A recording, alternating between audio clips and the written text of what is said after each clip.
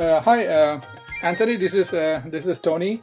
There is this discussion among people that Prince Edward Island is having higher rate of cancer than the rest of Canada, and it may link to use of pesticides and herbicides in their monoculture of potato farming that everybody does.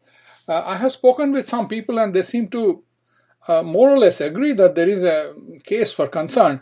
Now, can you tell us whether glyphosate may have a direct link with higher cancer, and if so, can something be done about testing the people to see whether they have? What do you think?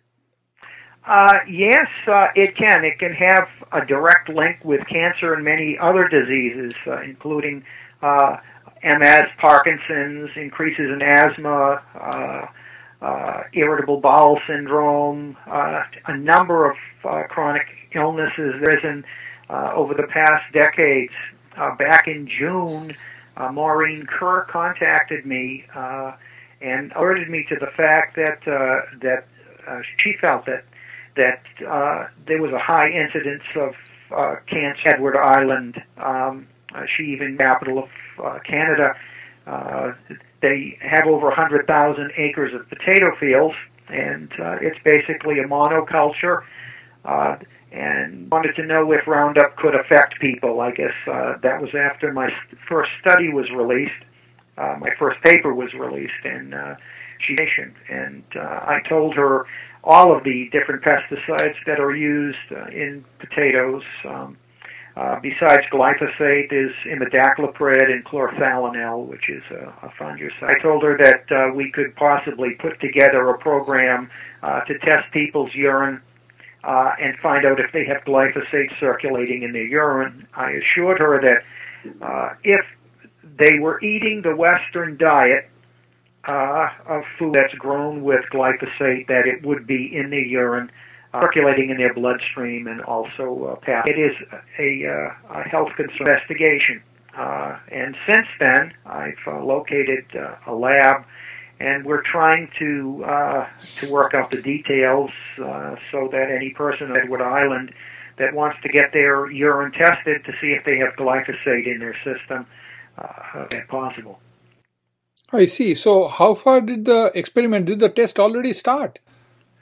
The test began with Zen Honeycutt here in the U.S. last year. She was concerned for her own family.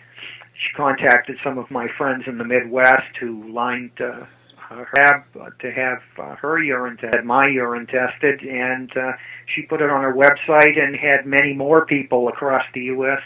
Not only test the urine, but also nursing mothers had their breast milk tested. And yes, many of the people that were tested have glyphosate in their urine and also in mother's breast milk fed to their children. And the children would get, in this case, glyphosate through their mother's milk, even if they try to stay organic or away from chemical food. A lot of the people that had their breast milk and urine tested in the U.S.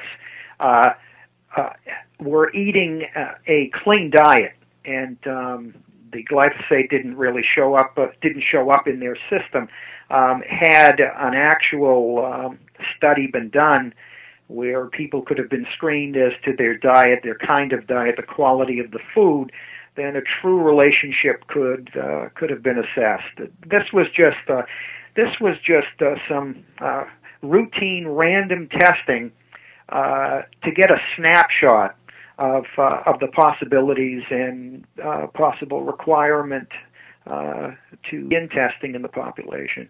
I see. And okay, so this Zen Honeycutt who got all these women to test, is she from the Mothers Across America group?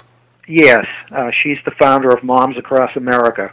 Oh, I see. So, in other words, while you were exploring the possibility of having people of Prince Edward Island test their urine, was it that you sort of got sidetracked or preoccupied with a more urgent case of this Moms Across America for a few months?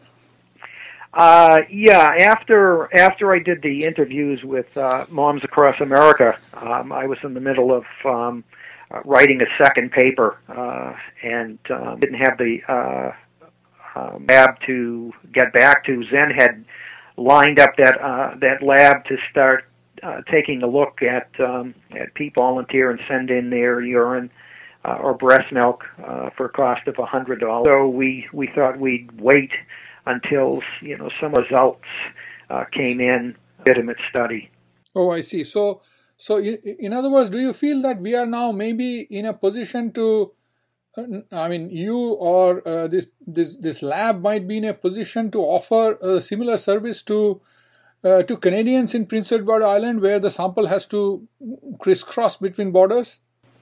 That's what I'm trying to find out today. I'm trying to find out if we can send the urine analysis kits up there, and if they can mail it into the United States. We don't know the legalities, and I'm trying to find that out. I'm waiting for a call from the lab.